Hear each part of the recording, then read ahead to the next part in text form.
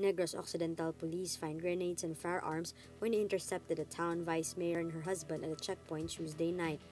Moises Padilla Vice Mayor Ella Garcia Yulo earlier accused the police of harassing and manhandling her and her husband, Felix Yulo II, at the checkpoint. The vice mayor and her husband are now facing charges of illegal possession of explosives, a non-bailable offense.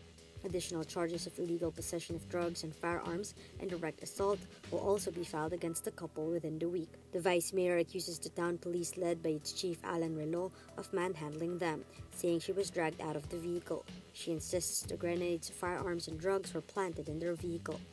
Relo says the couple were under surveillance for quite some time now for allegedly being drug personalities. He says there was no harassment during the checkpoint. Relo says they only did a visual search on the vehicle, adding it was the vice mayor who got out of the car and cursed him.